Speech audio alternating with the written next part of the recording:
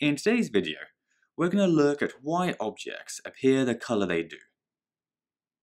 The first thing to know is that visible light is made up of a whole spectrum of different colors. From red, which has the longest wavelength but lowest frequency, all the way to violet, which has the shortest wavelength but the highest frequency. And to help you remember the order of these colors, you can use the acronym ROY G BIV, where each letter stands for a color. White and black aren't on the spectrum though, because white light is a combination of all the wavelengths, which together make white, and blackness is just an absence of light. So if there is no light, it will appear black. Now, which particular color an object appears depends on two things: the wavelengths of light that are hitting it, and the properties of that particular object. Together, these will determine which light rays are absorbed, reflected, or transmitted, and so determine how the object appears. Opaque objects are those that don't transmit any light, like a cat. This means that all the wavelengths of light are either absorbed or reflected, and it's the reflected ones that determine the color. So this cat appears blue because it's reflecting the blue wavelengths of light and absorbing all of the others. In some cases though, an object might reflect a range of wavelengths that together combine to give a particular color. For example, this piece of cheese might appear yellow because it's reflecting yellow wavelengths, or because it's reflecting both red and green wavelengths, which combine to make yellow.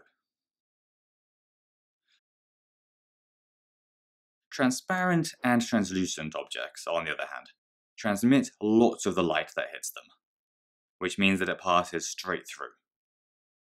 For transparent objects, like the glass in windows, they're almost completely see-through, because they transmit nearly all of the light, with only a small fraction being absorbed or reflected. Meanwhile, translucent objects only transmit some of the light, and the proportion of light they transmit determines how well we can see through them. The color of a translucent object, like a plastic bottle, is normally determined by which wavelengths are transmitted most. For example, this bottle appears green because the green wavelengths are being transmitted most, whereas the other wavelengths are being absorbed and so aren't reaching our eye like the green wavelengths are. The last thing we need to look at are color filters, which are used to filter out particular colors so that only certain wavelengths can pass through. They work by only transmitting certain wavelengths of light, while absorbing the rest. A primary color filter is one that only allows one of the three primary colors to be transmitted, so red, green, or blue. For example, if we put white light, which remember contains all the different wavelengths of light, through a green filter, then only the green wavelengths would get through. So if we looked at white paper through this filter, then it would appear green, because only the reflected green waves would make it through.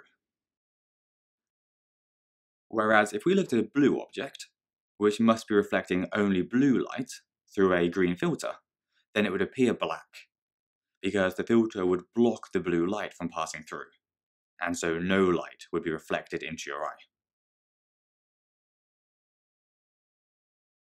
Filters that aren't for primary colors, like yellow or indigo filters, let through both the wavelengths of light that are the same color as the filter, and also wavelengths of the primary colors that can be added together to make that color.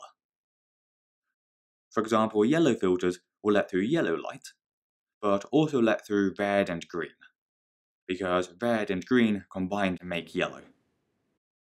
Meanwhile, indigo filters will let through indigo wavelengths, but also let through blue and red, as blue and red light combine to make indigo.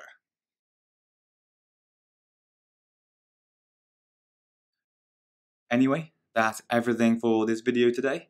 So hope that all made sense, and we'll see you again soon.